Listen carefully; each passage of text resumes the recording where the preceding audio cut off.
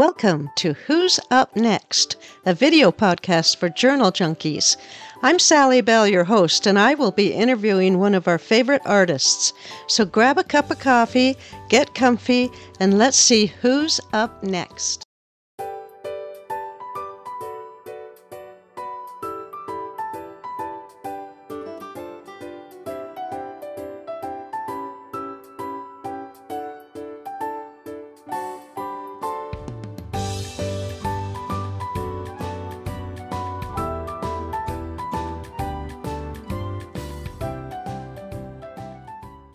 Hello everyone, this is Sally Bell with Rainy Day Gypsy, and welcome to Who's Up Next. And today we have Laura from Hyperstamper. Is that how you say it? Hi. Nice to have you, Laura. I'm so welcome. happy to be here. Yes, I'm so happy to have you. Tell us a little bit about you. Where are you from? I am up north from you. I am in the southern part of Ontario, Canada. Oh, okay. About an hour outside of Toronto. In Canada, we say how far we are from someone in hours or minutes, right? Rather than miles or kilometers. Yeah, well, I do too. Yeah. Oh, do you? Okay. Good. I can't remember miles. I have no idea. That's crazy. So are you close to like New York? I'm about 10 hours from New York. Oh, okay. So you're kind of, yeah, okay. You're half an hour to the border. Oh, gotcha. Yeah. Okay. Wow. Okay. Well, welcome. I know. Is it chilly there this morning? It is gorgeous here this morning. Oddly enough, it shouldn't be in October, but it's quite lovely. Yeah. But our leaves haven't turned yet. The nature doesn't know it's fall. Oh, that's interesting because ours does this morning. It's pretty chilly, and it is a beautiful day, but it's cold. The first day that it's been cold. Oh no, it's lovely. Frost. Here. It's odd. Yeah, that's great. What's happening?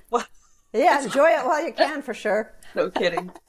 Well, you are a journaler, and I wanted to ask you where you came up with that Hyperstamper name. Did it start in the old stamping days? Yes. No? Oh, it did? Okay, I thought maybe. So 21 years ago, I joined a company called Stampin' Up, and I'm still an active demonstrator with them. But I got the name because I'm very hyper. You'll find that out in a minute. So Hyperstamper, and it's been cute. Just the tag I've used all these years. Great. So I started stamping. That's how I got into journaling, is through stamping. And I do stamp a little bit in my journals, but I didn't want to change the name because people just knew me. Right. Yeah, exactly. You don't want to do that in the middle of everything, I don't think. But I am a hyper journaler. You're a hyper journaler now. That's cute. How long have you been journaling? Probably about, I think I made my first journal. This is my very, very first. It's not even, well, I guess it's a journal, but it's a flip journal, a flip book. And I made this one probably about 9 years ago. Oh, wow. And you've been doing this a while. It's really a complicated one. It's just got, it pops up, it jumps out, it lights up, it vacuums, it does everything. I need that. Send those directions. I'm sending it to you right now, to Sally. So I got into that, but I've been an antique collector since my teens, believe it or not. Oh, yeah. So I've always had antique things around and antique paper. And I remember once I was teaching a stamping class, and I wanted to incorporate some antique dictionary pages into the card. And from there, I made little booklets because people went crazy for them. Then I made little booklets. And then as I was on YouTube, I saw somebody do a junk journal, but literally out of junk mail. Yeah. It was like there was nothing vintage about it. Right. So I incorporated the two and came up with what I made, and then found out that I was not unique at all. There was a whole community of women making these vintage junk journals. But mine are different than most. I would say 95% of junk journalers use digitals, and they use, wonderful Tim Holtz papers and all kinds of things. I don't use anything like that. I realize that. And in watching your videos, I realize that. It's clear full of the real thing for sure. No digitals, no reproductions, everything in there. Yeah, I wanted you to go through that with our audience. Yeah, that's pretty cool. Where do you find all that stuff? That's the biggest question I get. And for me, part of junk journaling, the fun part, is going on the hunt. Right. Honestly, I get into an antique store and I just, hyperventilate. Just like looking for Easter eggs. It was so much fun. Right, so right. That's everywhere, great. from online auctions, garage sales. Amazing finds at garage sales, especially when I see that somebody who's retiring or they're transitioning from their home to maybe a retirement living. They're the ones that have the good stuff. They've been the holding old books. So long. Yeah. So, interesting. You explain to our audience what your style is and go into that a little bit more. I mean, you have everything from the little kids' book pages to old postcards. Tell us a little bit. Yeah, so much fun stuff. I have, if it's made of paper from 100 years ago, I have some form of it. Okay. So I brought out just a few little things here just so I could explain it. So my favorite thing, I think, is antique postcards.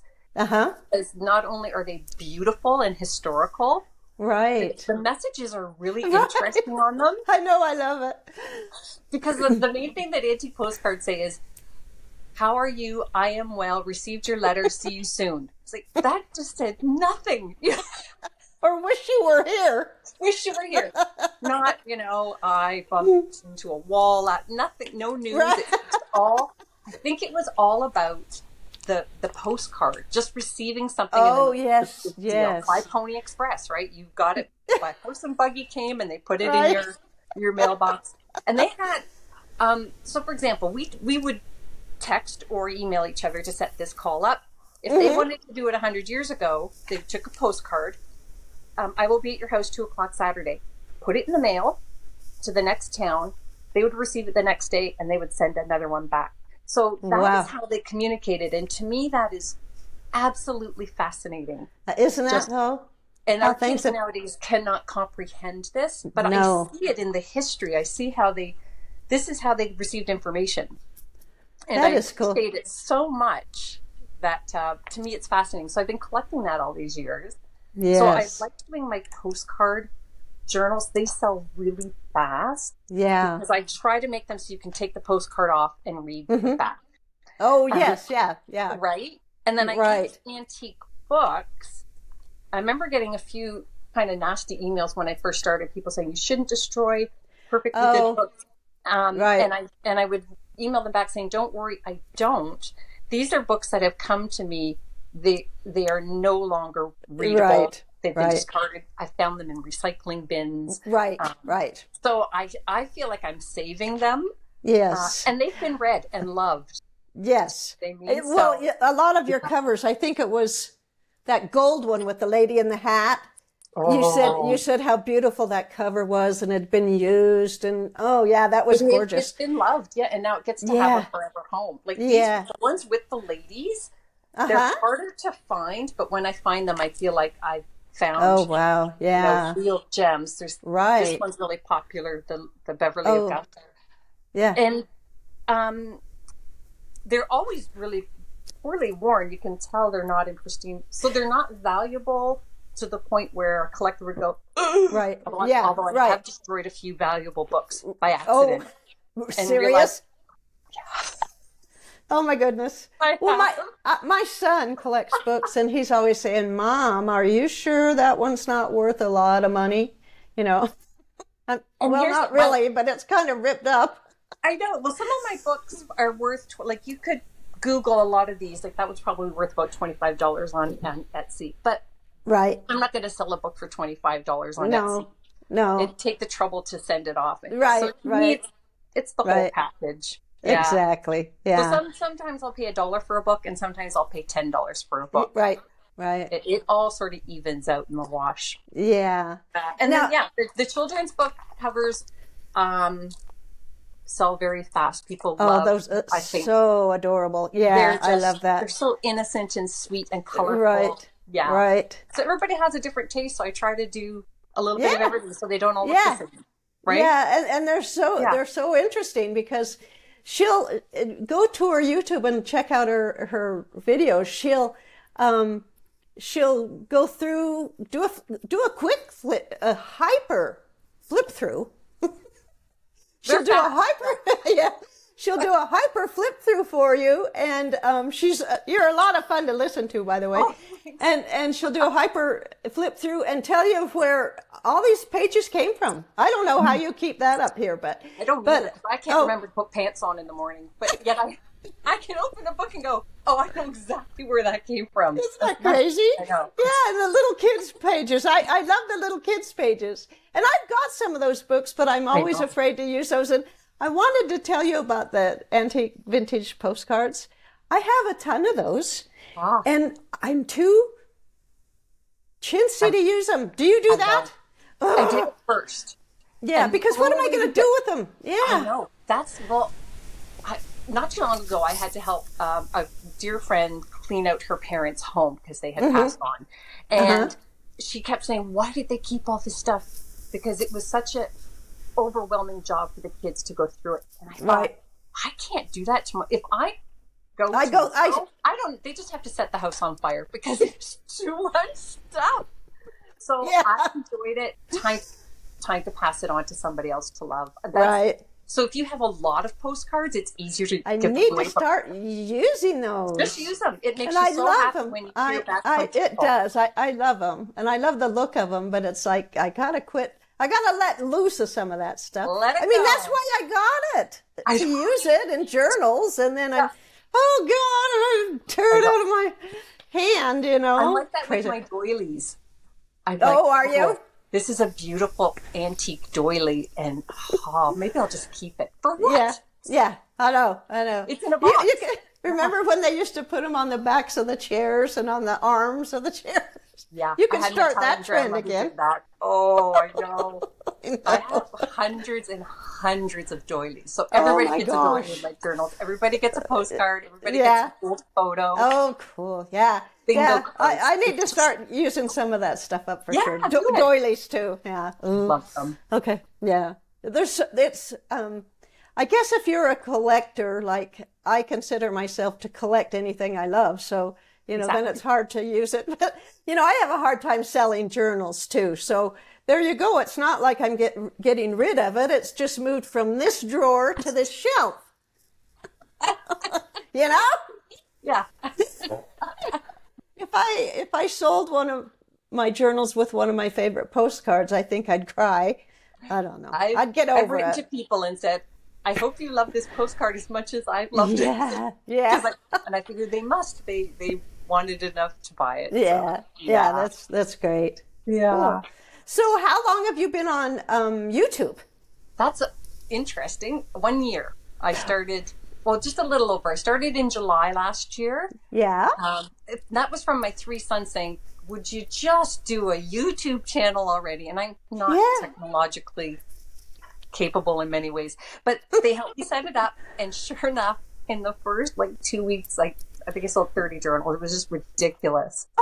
And That's great. I know. So I do one a day now, and I work full time. So I noticed. Work office to up the stairs. You're very prolific. I mean, every time I open up your site, it's like, she has another journal out. How does she do that? Yeah. One a day. That's my goal. One a day. Do you really? Yeah, oh my goodness. I've got the whole system down to a fine art now. So it's sort of like, when you watch those shows where they remake over a house and you really just want to get to the end for the reveal. You don't care how the drywall was put up and all. That's me. I cannot wait to get to the part where I get to decorate it and add all the little things into the pockets. It's so much fun. Oh, sorry. Sorry. She's a bad cat. Before we started, Laura was talking about her kitties, Lacey and Pepsi. And one of them was on the chair, and she says, "Oh, I hope they don't get into a big row." They heard you say that. It's not working. Oh, that's cute. Oh, no, that's fun. People who follow me know that Lacey often goes into my videos because she wants, she sees me doing this in the videos, and she really wants to play with the angles. And it's too late for me to get her out of the room, so it's pretty fun. Yeah.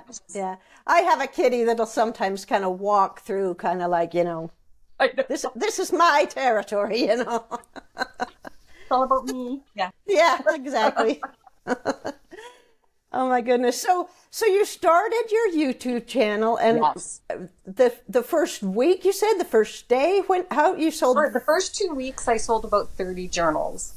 Because That's amazing. I've been on Etsy for 2 years. 2 years. And it was going fine. But then, sorry if that's popping up there. No, it's okay. But then, as soon as I got the YouTube channel, it just tripled. So that's when I thought, oh, people want to, because on Etsy, they give you a 15-second video. That's all you have. You cannot show a 100-page journal properly. So I think people like the history of all the pages. I do too. Yeah. And I try to keep it under 9 minutes if I can. Most of them are around 7 minutes. So that's, it's watchable, right? I noticed that. Yeah, I think that's probably a good idea. That, you know, because people don't have time to sit there and watch the whole thing, or that's right. And you know, and yours, you watch the whole thing and you don't have to scroll through or zap through or whatever you call it. Yeah, you're gonna miss something. Yeah. Yeah, you have the greatest stuff. Yeah, I'd like to get into your studio and play around. Wouldn't that be great if I could just open my doors and say, "Come on in"? Yeah, that'd be fun. Awesome. Just have a big retreat right there in your studio. Yes. Oh my God, that would be so fun. Use up all your stuff. Somebody once, because Jamie asked me, my son, why don't you just do the video in your craft room? I went, oh my, it looks like a library threw up in here. There's no way. I'm in the dining room, same thing. Yeah, I was like, whoa. There's lace hanging on the walls. It's hilarious. But I need to see it all. Yeah. Right. I just did an interview with a lady, and her background was pretty, I don't want to say messy, but it was studio-ish, you know? Junk journal making is messy. But that's the fun of the studio. I love it. Yeah. Oh, I know. Do you clean up between every project? Not every project, but at least once a week, I have to I have to take an hour or two to be able to see the floor. Yeah, right. I'll just throw do you throw? Yeah, I do too. I throw my stuff on the. My husband thinks I'm nuts. It's like, honey, there is such a thing as a broom. You know, I can sweep that up. Brooms are for suckers. Yeah. Right.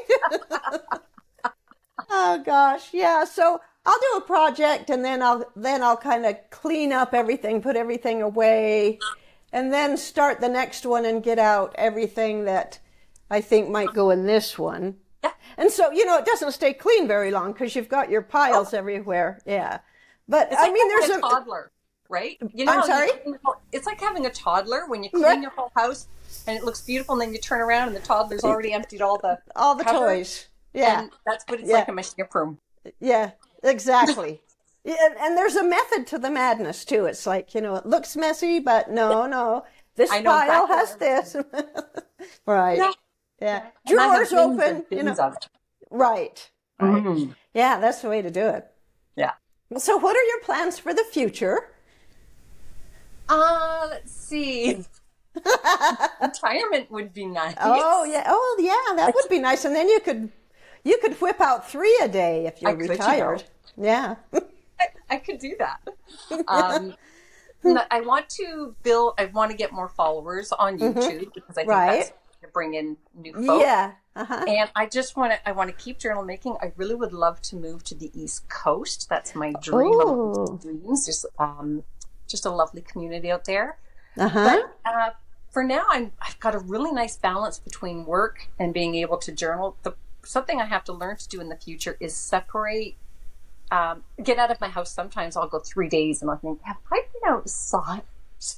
Because I'm getting into journal making and it's midnight and I'm going, I have to work tomorrow. I have to go. Like an addiction. I know, it is. You can really get on a roll. And I've learned when I get on a roll, I better not interrupt myself because I might not get back to that point again. You know what I mean? You do that too. Yeah. It's like, okay, don't disturb me because I've got something in my mind. I got to get this done. Yes. Yeah. I guess that's it. Yeah. Yeah. Because it takes me a while. Takes me a while to get to that point. Don't interrupt it when I get there, you know? Sometimes the cats will wake me up, and I'll think, well, it's 5:30 and I can't get back to sleep. I'm just going to go make a few pages in my journal, and it's a nice way to start the day. But then at 9 o'clock when I start my real job, it's like, I've already been working for 3 hours. What's wrong with me? But it just makes me so happy. It brings me so much joy. Right. I know it's a fun craft for sure. It is. And like you say, it's not just the making of the journals; it's collecting and finding the stuff and marrying them together. Mm-hmm. Like I'll have a page that's from the 1800s of women in their dress of the time. And I'll think, I have some rolls of vintage lace that looks like what she's wearing, and I'll put it with it. People might not even realize I'm doing it. It's more for me than anybody else. Right. Oh, that's neat. It's so fun. Yeah. Oh, that is really. Yeah. When it stops being fun, I'll stop doing it. Right. But I don't see that happening. I don't see that happening with me either. No. Yeah. Just so much fun. Yeah, I love it. I guess, when you think about it, none of the journals are the same. If you had to pump out 5 of your forest journals, for instance, that to me would take the fun out of it. But your forest journal, it was so unique, and you could, all the things you put in there. It's like if you don't want an assembly line. Everything is so unique, and I think that's what keeps us going. I do too. It's fun because I have folders. So I have a forest folder, fairies. I know. You have a video about that. Yes, because people kept asking me, how do you organize it? It's not unique, but maybe it's what people just need to do. Right. So when I'm ripping apart a book, I go, okay, that's a moon. That goes in the moon folder. That goes in the mom folder. Yeah. And as the folder gets thicker, then I'll know, I can make a mother journal because there's enough. Because I make every page that theme. Yeah. It's nuts. I don't need to do that. I just do because I have a problem. I need an intervention. So that's how I organize it. As soon as I have enough, then I make it. Like I just put out that forest journal, but I won't have enough to make another one for months. For a while. Yeah. Mm-hmm. Yeah. Oh, you need a lot of special requests. And then I'll make a special request. Yeah. You need to hit the streets and look for some forest ephemera. Yes. Where would I find that? Oh, road trip. I hear road trip in the future. Yeah. You used a lot of stuff from old books in there that were neat. And, those are harder and harder to find. Are there that many journalers out there that are scooping those up or what? Because I think a lot of things are getting rare. I'll go into an antique store and notice that all the books are male themed, and I think, somebody's been here and got all the girly ones. Right? Oh, but I have a book person that is a book collector. Oh, do you? They have damaged books, they call me, and and I can scoop up the damage because that's a good idea. They're rare booksellers, and people drop them off to them. Right. Say, that's this. Usually it's when you open up the first page, the spine has been ripped away. And that's what I like because I'm taking it up anyway. So they can't make any money off it, so they give it to me for a really good price. Yeah. So that's a good idea. Yeah. I'll do that. Yeah, definitely. Oh, you mean I have to go around and go to these neat little bookshops and ask them? Yeah, honestly. Darn. I know. But then there's the heartbreaking part where people will bring me boxes of books. So I found these in my grandma's attic, but they're moldy or they're more musty than I can fix. It's really hard to get the smell of must. Is it? Have you tried tea bags? I think I've tried everything. Baking soda, tea bags. Right now there's a bunch in my freezer because somebody told me. My sons open it up and go, what is happening? Why now the journals are in the freezer? Is this our dinner? Intervention. Trying a bunch of tricks, but I'm going to go back to what do you do with tea bags? Well, just dry tea bags. I've heard that you can put those in like a bag with some book or anything that smells like that, and just put it in there for a week. Close it up. Try that. Let me know if it works. But I haven't tried it for that. But I like that. Yeah, try it. And then there's that. Then there's the the soap that you can use. What is that? Irish Spring soap. But I think that just gives it a smell, and then that'll dissipate. It up. Yeah. Right. And I don't think you want to do that. You want something to take it out. Yes. Yes. Yeah. That's heartbreaking when that happens. Yeah. Yeah. That's too bad. Yeah. Yeah. Well, we're getting close to the end of our time here. Tell our audience anything else you want to say. Tell them how you got so many subs so fast. I guess just by being a Hyperstamper, you know. I guess I just have a different style. I think I hit a nostalgic part of people. Women in the 50s, 60s, and 70s and 80s. They like I remember a lot of these papers going through my parents and grandparents' things, right? Right. Those recipes, the recipes, and right? Yeah, the pictures of the Yes, that was pretty cool. So I think I hit a chord with those women, and I think just being chatty. I'm a bit off the trend in some ways, but I'm just a happy person. You're comes across. I don't. Yeah, your videos are very upbeat, which I think is neat. That's the word. Yeah, upbeat. How often do you post a journal? I mean, it seems like every day. Yeah. Almost every day. That's probably the key too. I wonder, could be. Sometimes I think it's too much, but if I make a journal every day, that means I'd have to post 2 or 3 in a day if I don't. Right. That's true. That's too many. Oh, I'd love to be able to get that one done every day. But you know, they say the more you post, the more you get yourself out there. I'll bet you that has a lot to do with it too. I hope so. I'd love to. I mean, wouldn't it be fun if I got to 2,000 subscribers? And then 3, and wouldn't that be fun? I don't know at what point it takes off, but I'm patient.